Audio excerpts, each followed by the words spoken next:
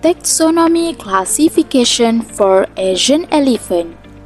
Kingdom Animalia, Phylum Chordata, Subphylum Vertebrata, Class Mammalia, Order Proboscidae, Family Elephantidae, Genus Elephas, Species Elephas maximus. Characteristic of Elephas maximus. First of all, they are easily to recognize because they are the continent's largest terrestrial mammals. They can reach 6.4 meters in length and 3 meters at the shoulder and weigh as much as 5 tons.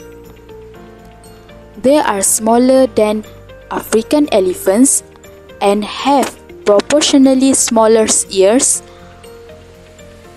which they keep in constant motion in order to cool themselves. Elephas maximus have one more toenail on each foot than African elephants. Geographic range of Asian elephant. Asian elephant can be found in Bangladesh, Bhutan, Cambodia, China, India, Indonesia, Kalimantan, Sumatra, Lao People's Democratic Republic, Malaysia, Sabah, Peninsula Malaysia, Myanmar, Nepal, Sri Lanka, Thailand, Vietnam. Pakistan used to have Asian elephant too, but it had extinct in Pakistan after that. Habitat of Asian elephant in Malaysia. Forest, shrubland, grassland. Following are some of the habitats of Asian elephant. In Dalrumpan landscape. It is in Pahang and Johor. Kenya Elephant Conservation Village. Kualaganda Elephant Sanctuary. Gunung Baser Permanent Forest Reserve. Ulu Muda Forest Reserve. There are habitats for Asian elephant in Sabah also.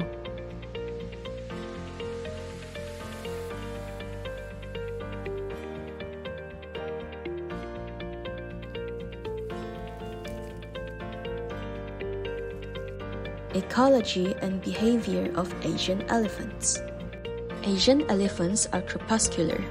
They typically sleep during the day and are most active at dawn and dusk. They are classified as mega herbivores and consume up to 150 kg of plant matter per day. More than 2/3 of an elephant's day may be spent feeding on grasses, but it also eats large amounts of tree bark, roots, leaves, and small stems. They are both grazers and browsers. They drink at least once a day and they need 80 to 200 liters of water a day and use even more for bathing. At times, they scrap soil for clay or minerals. These elephants are very communicative mammals. As a general rule, they live in herds consisting of more than 20 females. The oldest female leads the group in its movement routes, searching for food and water source. Sometimes herds can break up into smaller subgroups. Male elephants, on the contrary, lead solitary life. Asian elephants are not at all territorial. Females are generally docile, but large males can be aggressive. Conservation status of Asian elephant based on IUCN Red List of Threatened Species. The Asian elephant has been listed as endangered on the IUCN Red List since 1986. The elephant population has declined over the last 60 to 55 years.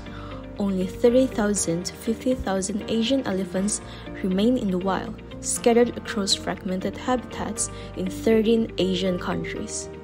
Elephant habitats have been severely reduced by human development. The threat for Asian elephant. Malayan elephant is an endangered species due to habitat loss, fragmentation, poaching, and culling for their ivory and other body parts. This species is protected under both the Malaysian Law Act 76 and the Malaysian 1972. A large portion of the world's human population now lives in or near Asian elephant habitats, which has dwindled to just 15% of its historic range. Habitat loss and fragmentation and pressures from poaching and the leaf elephant trade pose an ever-growing threat to this nomad. The elephant is feared because it often destroys farmers' crops, though it's a far lesser threat to humans than poisonous snakes. When the welfare and livelihoods of villagers are at stake, conservation efforts too get hindered.